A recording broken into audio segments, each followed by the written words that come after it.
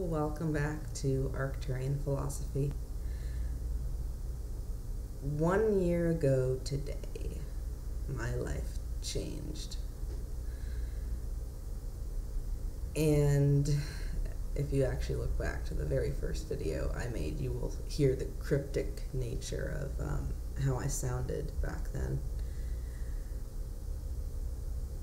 Without really rehashing exactly what happened, a nuclear war was intercepted. And I have to say, I love wearing this thing. I made this, if you didn't catch the other video. I've wanted to make headpieces for an entire year. You see in my old videos, I used to wear necklaces on my head. I would string up a necklace to my head and tie it to myself with bobby pins or something to make a headdress, because I've just felt this utter compulsion to do so. And apparently Arcturians wear those things. And these, like, kind of, like, cuff around their neck. Almost like Dracula looking in a way, the way most of us draw it, but it looks like this. So I feel very at home. What's even funnier is that when someone who could see what I looked like, they told me, "You have the same haircut." And after I activated, I had this total compulsion to cut my hair in a way so that it would come to a point right here and then go backwards to a point in the back, to a high tapered point.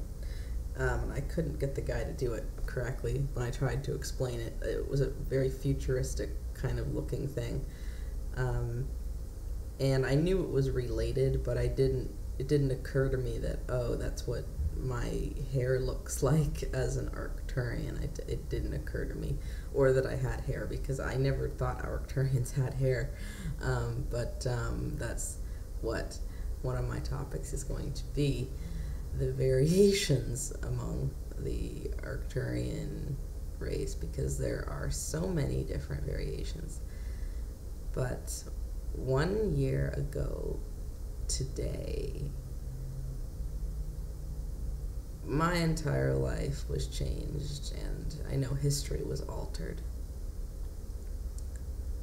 If you look on YouTube regarding time travel and timelines, there's a guy who says that a nuclear war with Russia starts in 2015. And I thought to myself, well, I think they attempted it in 2014 maybe. That's right around the correct year. I mean, right close around that year, in one timeline. But I know absolutely for certain that there will be no nuclear war, because the way they went about it was just so absolutely hard and fast that you couldn't get anything through.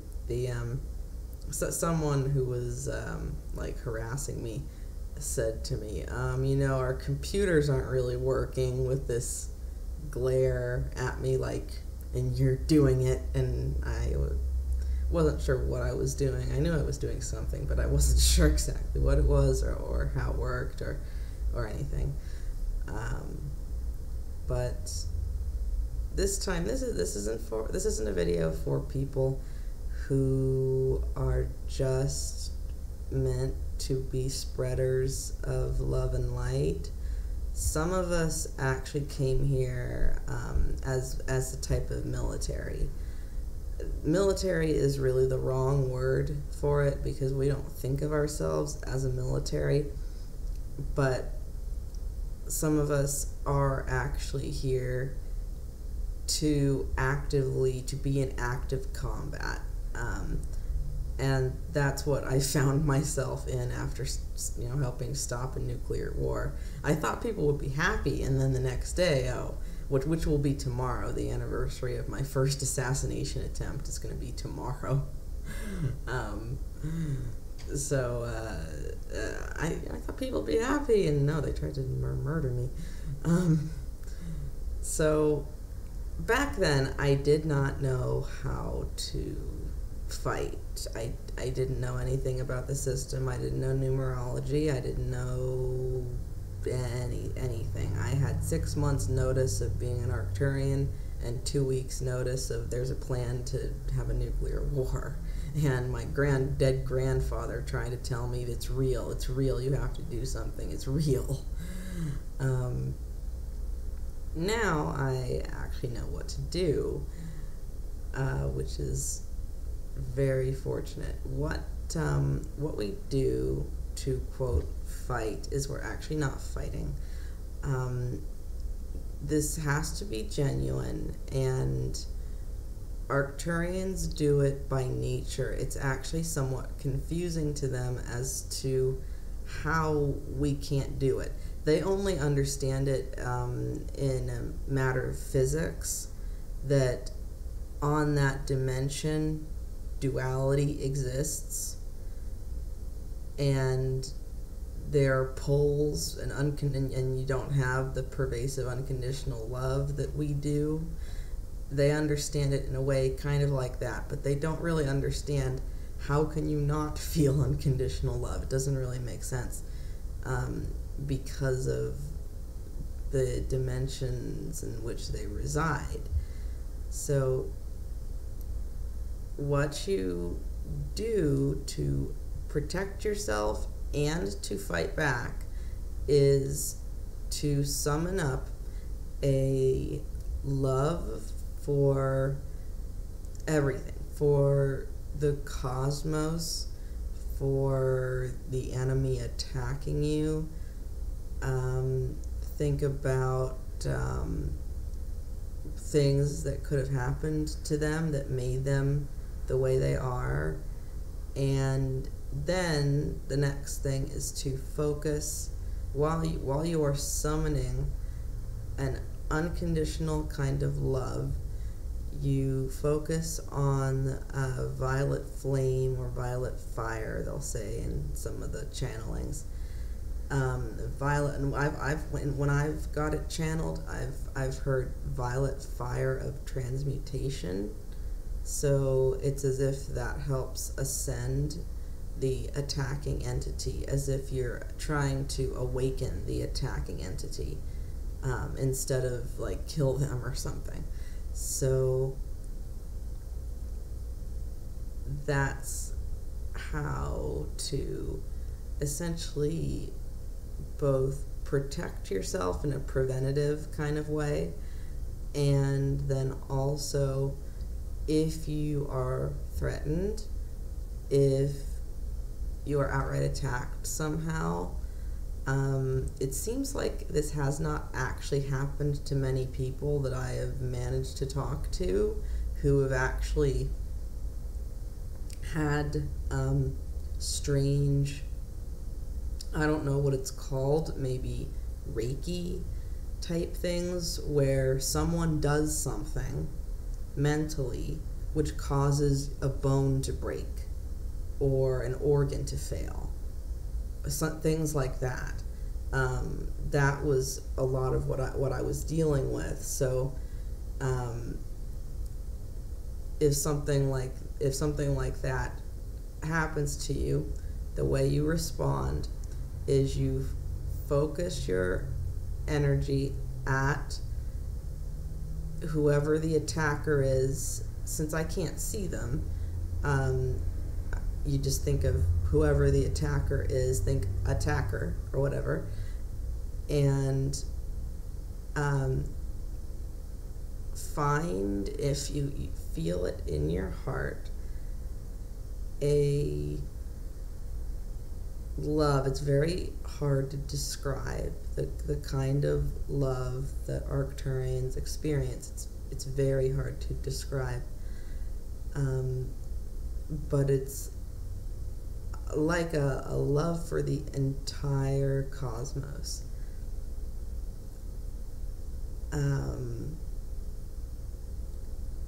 It's difficult to explain, but the best you can manage, a love, and sometimes you will feel a feeling in your chest as well, associated with it, and then direct that, mentally think of, okay, my attacker, and direct that at them, then visualize a big violet colored fire that is engulfing them and sending them into the light. One of two things will happen. One, they'll run away, or two, they will actually stop, drop their jaw, and say, hey, I want to be on your side. And that has happened with one reptilian that I know of, even though I didn't know about any of this stuff back then. I don't know. Somehow she figured out that she was on the wrong side and decided to switch sides. Funny note, I am talking about Josie, the reptilian from the FBI. That's who I'm talking about. Yesterday there was some interesting energy going on, and I have the ability to project music throughout communication lines, and it apparently jams computers or puts someone in a trance or is distraction somehow, or makes people start dancing. I'm not sure exactly what it does, but I know that I know that it does something significant enough that I got very targeted for having that ability. And actually in the psych ward in Sedona Behavioral Health, one guy kind of covertly told me, oh, I have the same thing. He was doing it in the psych ward when he got in, and I realized, oh wait, I realized I could hear music, and then he just sort of, well, he wasn't saying anything, just sitting there, and I realized I could hear music, and I felt compelled to sit next to this person, and he just looked off into space and said, oh, I have it too. And I realized, oh, you mean you're the first person I've met who can do the music thing? Oh, cool, okay. So yesterday, this is the first time my phone has actually gotten hacked into, the new phone, and I thought it was malevolent at first, but it wasn't. It was Josie.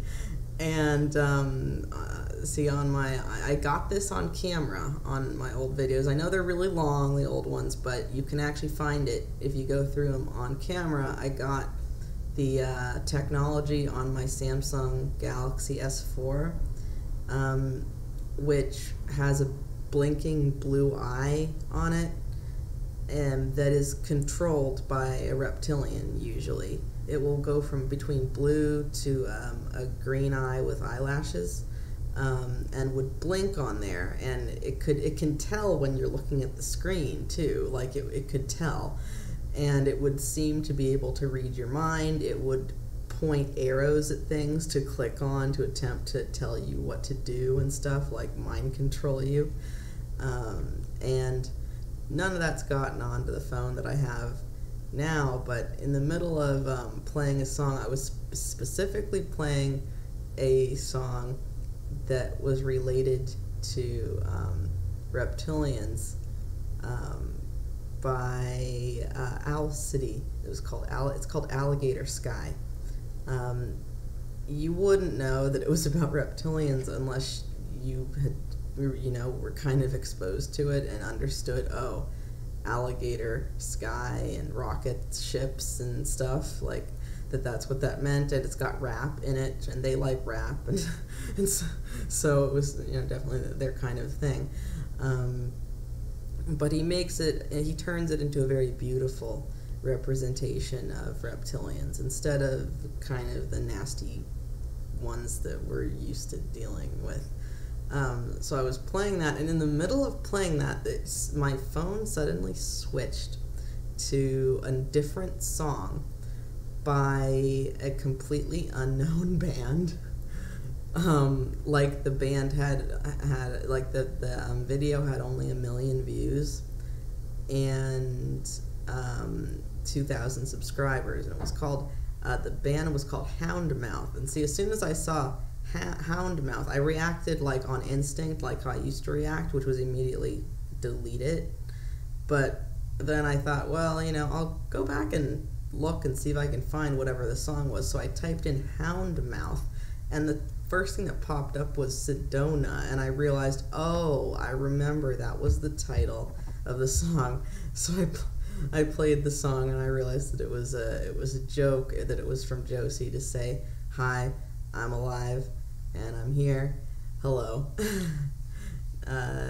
Long time no see.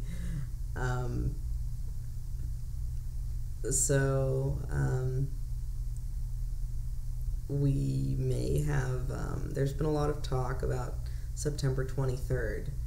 Now, I know from other sources that September 21st is actually a big day for something.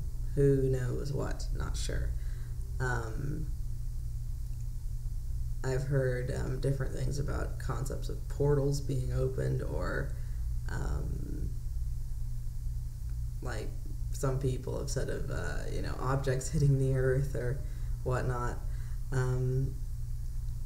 Rest assured that most likely nothing will actually happen, except possibly to those of us that stop whatever is afoot. I know the other day it seemed like I was being threatened by somebody wearing black in the middle of the night, like the way that I used to get watched in my apartment complex. I was walking around at night playing music to myself, no, not like loud music or anything, headphones. And I noticed, wait, there are a lot of people, there are people walking around that don't usually walk around this time of night. What is going on here? And it just, there were things that were suggestive of, hey, we're watching you, and we're gonna do stuff to you if you do something and stop something again, but what I discovered was that they could not continue doing anything to me as long as I held this love for them. And also a huge, like, cylinder-shaped UFO flew right over me. I'd never seen one that looked like that before, the huge cylinder-shaped one. Like a submarine, actually. Like it looked kind of like a flying submarine. And I was like, whoa. Okay.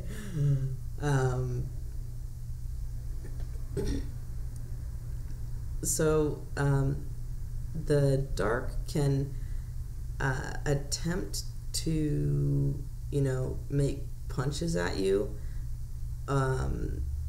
but they can't keep doing it if you react in a frequency that is unconditional love, and then follow the violet fire visualization. This is very easy, but the hardest part is actually maintaining the unconditional love. That's what really does it. That's what does the trick. Even if you don't think of a violet fire, that the unconditional love is what does the trick. And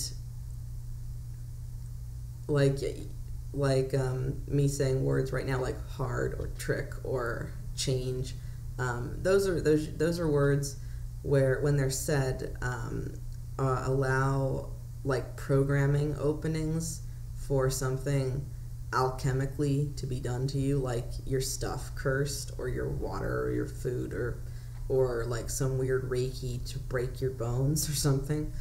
But if you are maintaining a vibration that is of a complete, I would describe it as a love for all things, for the cosmos. To attempt to summon it up myself, I try to think of me as the one with black eyes and who is like obsessed with this haircut and wearing these headpieces and like dressing like this. I think of that me, and then I think of how that me thinks of the cosmos, and then I can do it. Our Arcturians seem to actually be in wonderment of the mystery that is the multiverse, and experience an unconditional kind of love for it and for maintaining it. What's funny is that kind of like how the United States acts like the global police and global humanitarians, it seems like that's like how the Arcturians are to the galaxy, at least this one.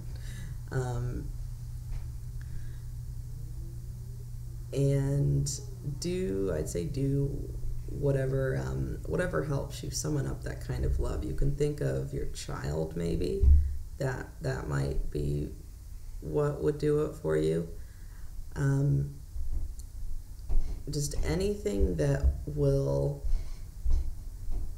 cause you to experience a feeling of love. And for me, what works the best is thinking of me, the alien, and as if I'm looking out of a ship at the stars in awe at them. It's as if that's how she thinks, partly.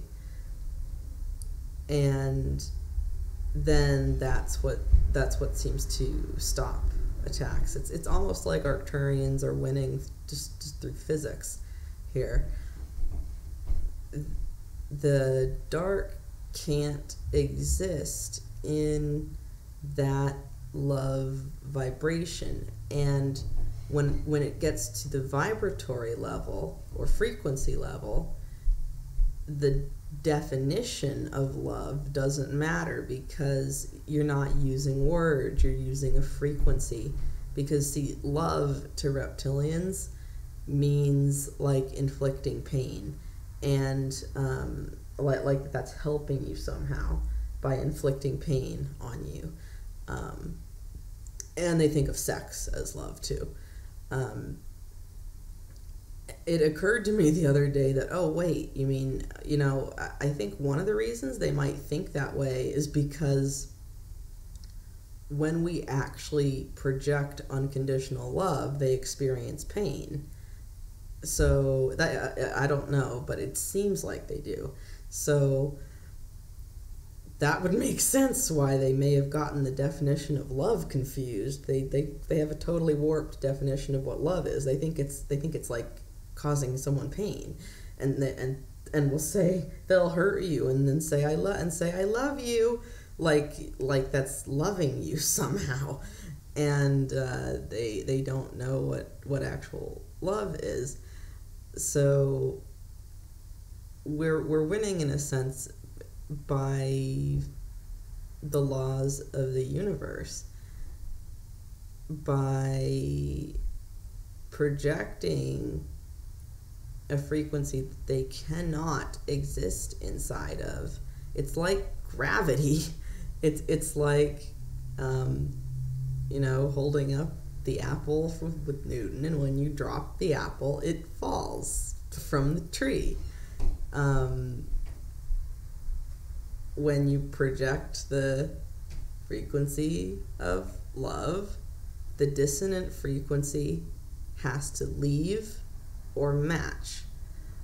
So that is how we go about the next upcoming month, because I think the energy is all ramped up because we're getting prepared for September, whatever is going on.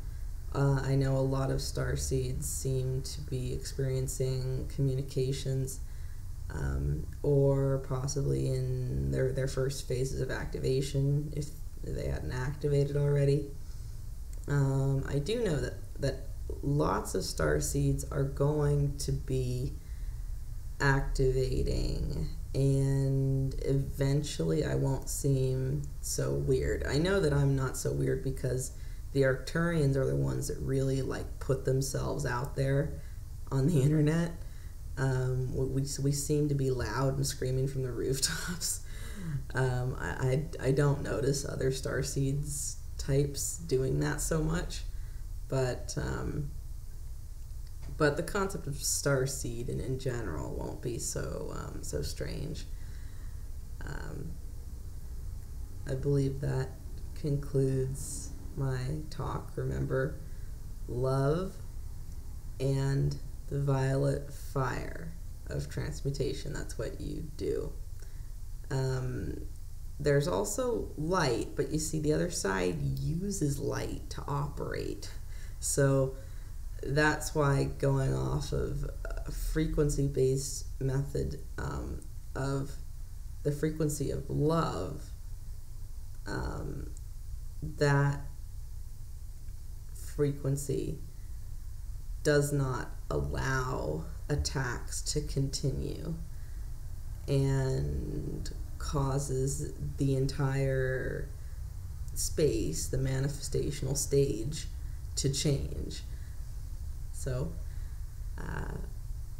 we'll see what happens in the next month or so. I'm kind of interested to see what goes on, and we're going to see more from me with these really cool headpieces. I hope somebody eventually wants to buy them because I think they're really awesome, and not many people have thought to make extraterrestrial headpieces. So blessings to you all on Arcturian philosophy.